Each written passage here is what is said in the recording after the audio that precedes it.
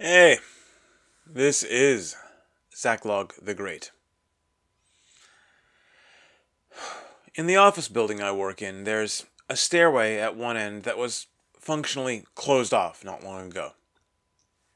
The building is 2 stories, running east to west, and the main hall has a big stairway at one end near the lobby, and this other stairwell at the west end.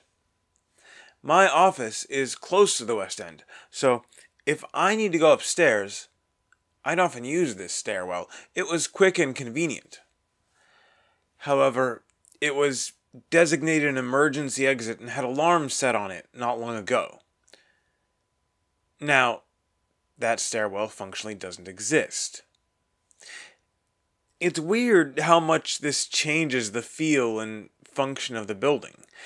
Now, if I want to go from my office to a room on the west end of the 2nd floor, I have to go all the way down to the east end, up those stairs, and back down to the west end.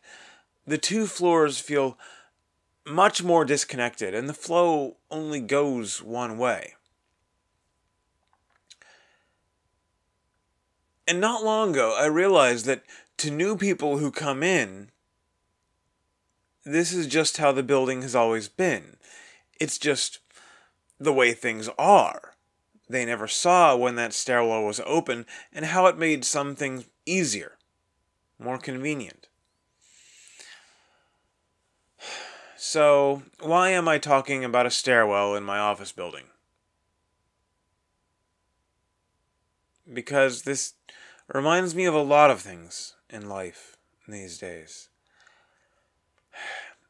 It's hard for me to get a clear sense of some of them for myself. I'm not close in enough. But I've heard a lot of people talk about how, for people just a few years younger than myself, some things have become a lot more difficult. This covers all kinds of ground. For young white men in America, jobs kind of don't exist. For all young people, dating is a weird dystopian disaster these days. Buying a house, that's for lottery winners. A lot of community institutions that were an important part of my life when I was growing up either aren't working properly or are flat out gone.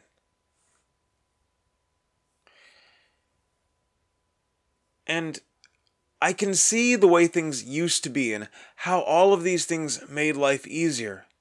Some in small ways, some in much larger ways. But to the coming generations, this is just how life has always been. They don't even know anything else. In some ways, I'm in the same position as they are relative to my predecessors. When my parents were born, America was 90% white and emphatically Christian. When I was born, America was 83% white and falling rapidly, and we were mostly Christian. Kind of. And I never knew what a 90% white America was like. What it was to not have to worry about the feelings of hostile foreigners who were imported here since 1965.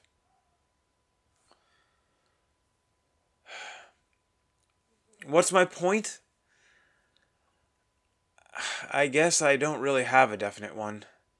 Just, if you've made it past those obstacles or never had to deal with them, don't assume that people younger than you have the same things available.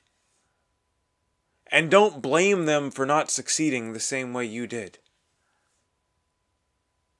After all, the stairwell you used to get there, it's closed off now.